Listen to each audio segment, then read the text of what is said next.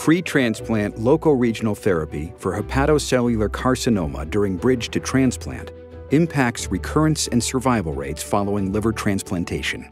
Maximizing the effectiveness of transarterial chemoembolization bridging treatment in this population is imperative.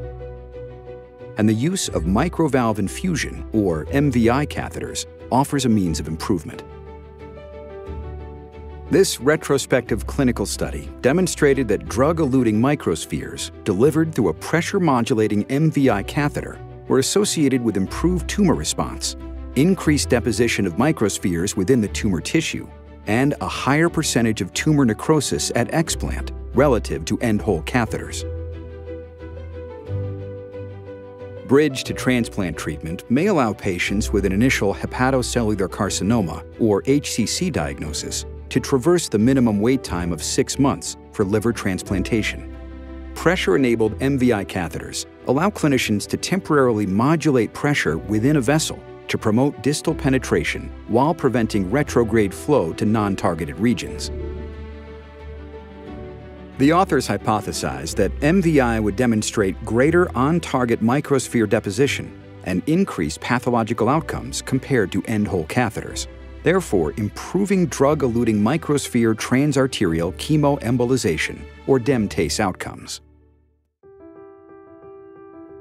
This retrospective single-center clinical study included 88 treatment-naive patients with solitary HCC tumors who underwent DEM-TACE treatment with either MVI or end-hole catheters, as determined by operator preference. Of this cohort, 23 patients received a liver transplant.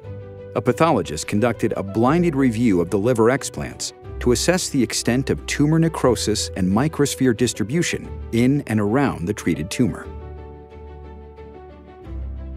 Prior to transplant, pressure-enabled MVI showed consistently improved objective response compared to end-hole catheters.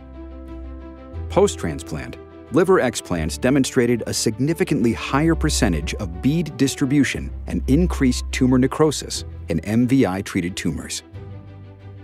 Blinded pathological analysis of explanted livers from MVI-treated patients showed 88.7% microsphere distribution in the tumor, with a small variation of 10% between patients. This is a significant improvement compared to patients receiving therapy through an end-hole catheter, where 55.3% of the microspheres were found in the tumor, with 32% variation. This consistent delivery of therapy by MVI was associated with improved objective and pathological response. MVI-treated explants showed 89.0% tumor necrosis with reduced variability, compared to 56.1% for end-hole treatment. In summary, DEM-TACE procedures performed in this retrospective clinical study with pressure-modulating MVI catheters were safe and associated with improved tumor response, increased deposition of microspheres within the tumor tissue, and a higher percentage of tumor necrosis at explant relative to end-hole catheters. These favorable measures of loco-regional therapy may increase the likelihood of a bridge-to-transplant patient receiving liver transplantation.